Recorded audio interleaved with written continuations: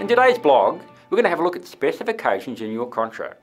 What items are specifically included and what items aren't.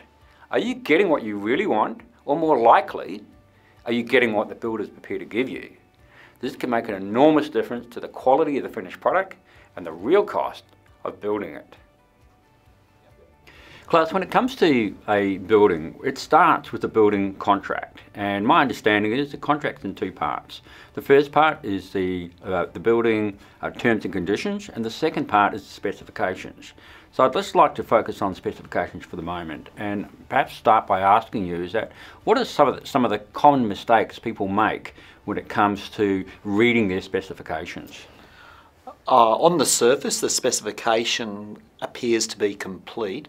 But in fact, when the home's generally finished, they visit the property and they find that a lot of things aren't included. Okay. They're just subtle little things, like the shelving in the wardrobes.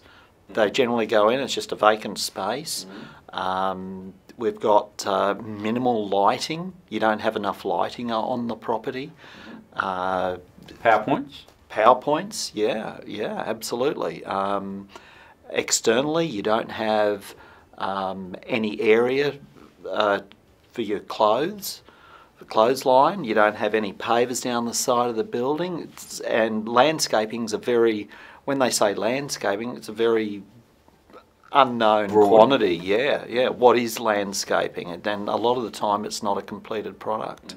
So are you saying then before you design the specifications that you should get very, very clear on exactly what's included in the house? Yes, absolutely. And try and remove all the ambiguity as to... Absolutely. So unless it's nominated? Well, you've got to presume that you're not getting it.